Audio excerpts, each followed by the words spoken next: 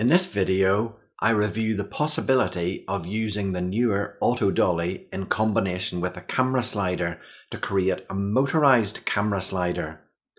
I've previously reviewed both the Neewer Auto Dolly and a Neewer slider. There are links to these videos above. So welcome back to the video darkroom, and let's have a look at the possibility to make this combination work. Neewer indicates that the Auto Dolly and a slider can be used in combination to create a motorized slider. I must say that this doesn't work with the Neewer slider that I previously reviewed. I thought that the slider did match the required specification. The slider tracks are 8 centimeters apart, measured middle to middle, but Neewer measure the separation between the inside edges of the rails, and that must be at least 8 centimeters. The dolly is adjustable to match a slider, but it doesn't have enough adjustment to match this particular Neewer slider. Attempting to use it is frustrating. The dolly will not run straight on any setting or wheel adjustment that I can find.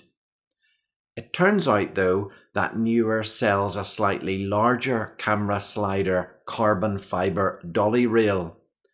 And on this, the dolly does follow the track. The rail has an 8 centimeter gap and the dolly can be adjusted to match it.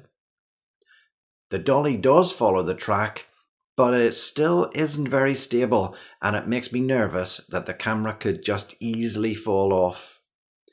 And even so, I still wouldn't recommend this combination for several reasons. Firstly, it isn't very stable and there is that risk of damaging your camera. And then, even when it is working, there isn't much advantage.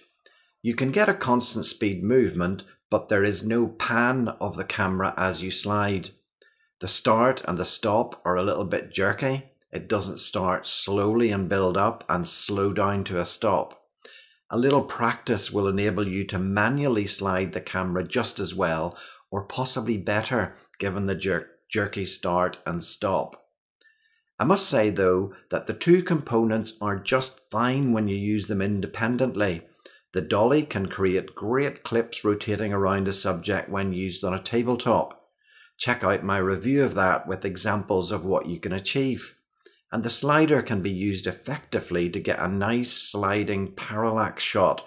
Again, see my review of a Neewer slider here. Neewer itself has a much better option, which is the motorized slider. It has a wider range of speeds, going down to extremely slow, which could be useful for adding a little movement when filming interviews. It can also be used to create motion time lapses and has the ability to trigger the camera shutter in this mode.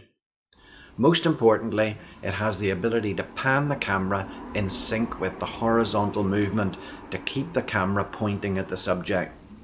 It is a little bit more expensive, but also a much more flexible and satisfactory solution. I'll be doing a review in an upcoming video, so if you want to catch that when it's posted, then subscribe and hit the bell. I've put as many links to the products in the description as I can. However, the motorized slider doesn't seem to be currently available on the Amazon US website. It is available on the UK website, and that is where I purchased it. These links may be useful though for you to browse the various options that are available. So if you've enjoyed this video and benefited from it, then please subscribe to my channel. Hit the bell and you'll be notified of the new videos as they're uploaded. I'm going to post a new video each week covering Premiere Pro, After Effects, Audition, Photoshop and Lightroom. So if you're interested in learning about these projects, then please subscribe to this channel and hit the bell and get a new video every week.